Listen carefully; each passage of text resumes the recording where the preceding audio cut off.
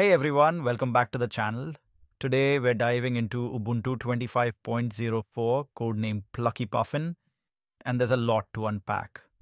Ubuntu has always been one of the most popular Linux distributions, serving both individuals and enterprises, and this upcoming release is no exception. It comes with some exciting improvements, from a smoother dual boot experience to advanced disk encryption support that handles Windows BitLocker encrypted disks without forcing you to disable BitLocker unnecessarily. I mean, that's pretty cool, right?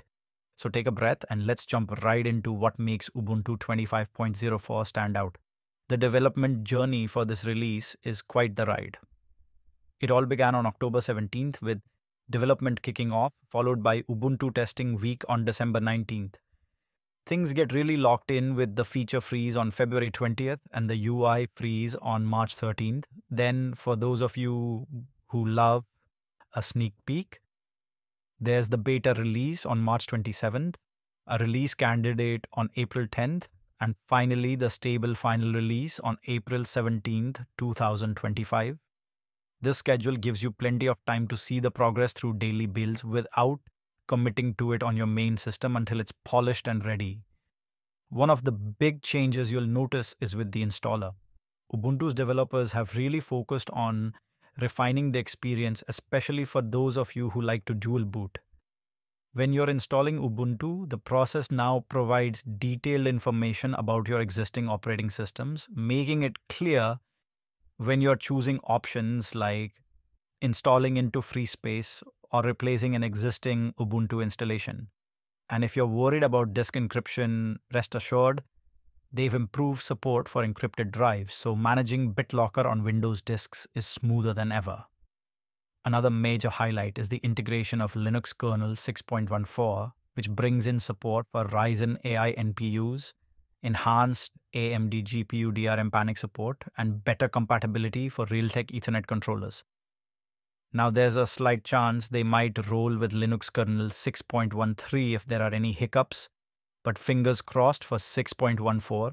Alongside this, Ubuntu 25.04 is embracing a fresh user interface with GNOME 48, set to roll out around mid-March. Expect cool new features like on-screen notifications for headphone connections, improved keyboard, backlight controls, and enhanced color management. And then there's the brand new well-being feature. If you've ever used Android's digital well-being, you'll love this.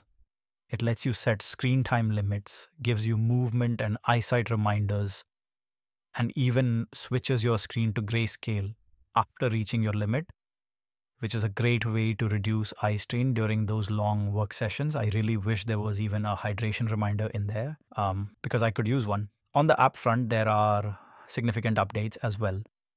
Firefox's Snap package has been improved to better support OpenSE smart cards, so if you rely on smart card authentication, this is definitely a win.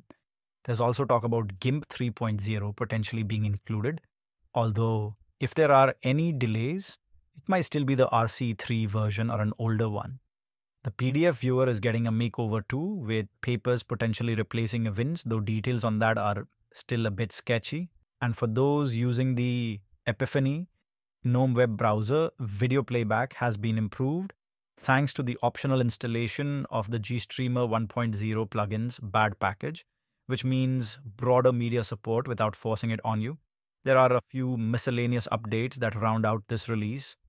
Expect various performance improvements with cups for smoother printing, a new top charts section in the App Center, the inclusion of the upcoming NVIDIA 570 GPU driver, and even a preview of Ubuntu Core Desktop. Additionally, fixes have been implemented and backported for issues on NVIDIA plus Wayland setups, which should make your overall experience even better. Now, I should mention that Ubuntu 25.04 is still in its development stage, so if you're excited to try it out, I'd recommend using a virtual machine or a spare system for now. The final stable release won't hit until April 17th, 2025, so if you're not in a rush, it's probably best to wait until then to avoid any potential instability or bugs. So, what do you think? Are you ready to explore Ubuntu 25.04 and all these new features, or are you waiting for that final release to make your move? Let me know your thoughts in the comments below.